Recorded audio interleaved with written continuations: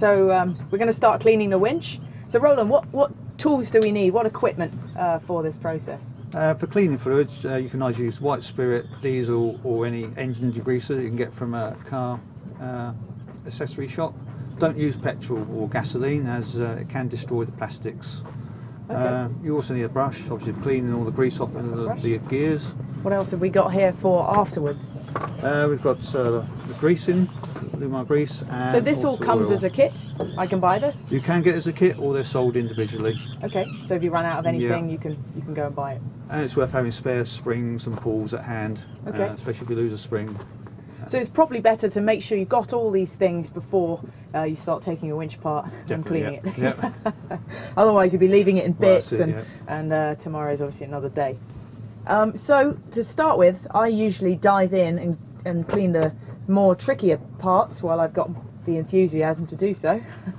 And they tend to be the gears with all the teeth, and that gets quite dirty inside there. So I'd be putting the white spirit in the bucket itself, or in a separate pot? It's worth putting all the parts in the bucket and soak them in the white spirit, and that obviously softens the grease ready for using the brush and getting all the hard grease out the gears. Okay. What about a toothbrush, and if you don't have a brush? Toothbrushes are actually excellent. Is it? Yeah, so nice save your teeth. Toothbrushes? Yeah. So I'm just sort of flicking in here. One thing to note from my experience obviously is that when you're brushing it, you do it deep in the bucket, because the little bits of grease are dark and they will stain on the teak. Note that we put some plastic down, we've got tissue paper to hand, so we're preserving the boat as well as servicing the winch. So I'm brushing away inside the gear here.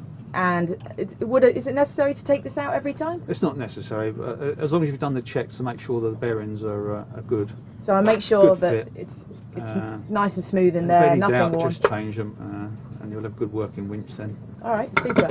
So I go through each one of these. It actually takes quite a bit of time to clean out all the dirt, and it's worth doing it properly, particularly if you're only doing it once a year. On race boats, of course, we do it sometimes before and after every use, so we get quite quick at this. And of course, the more often you do it, the less grime that you'd be cleaning away. Yeah, we recommend cleaning a winch at least once a year. Once a year? As you say, racing people do it more often because they like to have the feel of the winch turning around quicker. Well, it's more we use the oils rather than the greases, so we have to. All right, so I would run these through with a rag to get through. Yeah, again, soak them in white spirit and then just clean them up with a rag to get the surplus off. Occasionally these things pop apart, but you can put them back together. That's right, they push out and you can push them back in again if you want to take them out individually. Oh, they just push out with hands? Yeah, no, you can just push out from the inside outside. Oh, okay. And then you just push it back in again. But there's really no reason to do that? No reason, no. Okay, just in case one comes out, it's good to know. All right, so yeah, that's easy to clean, that part. Pretty easy, always leave it to last.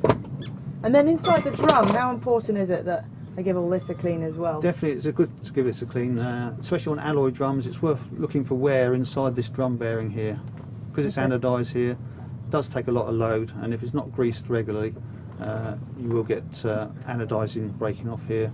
Okay. So just check the condition of the drum. Should I pop these off as well? You can do.